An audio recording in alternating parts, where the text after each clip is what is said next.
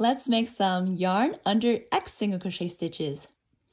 This is a test swatch. If you're making the neck pillow, you're going to be working in continuous rounds, but for this piece, I'm going to be working in back and forth rows. So I'll chain 1 to turn.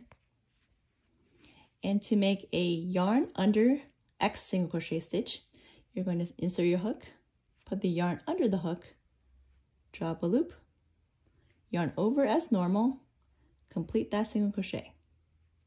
Let's do it again. Insert your hook, yarn under, drop a loop, and then yarn over as normal, complete that single crochet.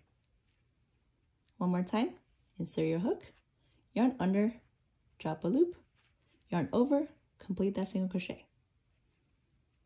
And these are called yarn under or X stitches because they kind of make little X's in the posts.